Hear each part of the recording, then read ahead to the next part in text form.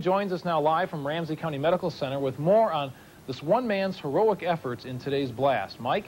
Brad, I'm here at St. Paul Ramsey Medical Center because that man, Ali Artoli, is a patient here. Now, chances are he wouldn't be hospitalized at all, except that he jeopardized his own safety to help his neighbors. Ali Artoli has always been a popular figure in the Dayton's Bluff neighborhood. He's a 30-year-old native of Sudan, and he ran a food market on the left-hand side of your screen. But a half hour before today's explosion, Artoli smelled gas. He didn't run away. He ran upstairs to warn the tenants in the 8 apartments above his store. Some of them got out, and some of them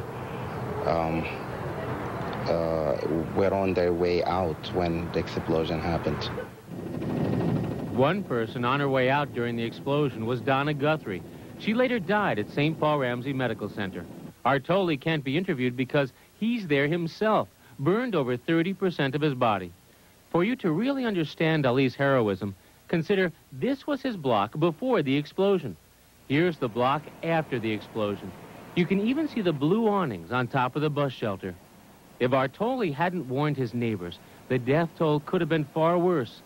His family talked to him at St. Paul Ramsey. He hasn't changed. He was more concerned about the people in the building, because he was asking if, they were dead or injured.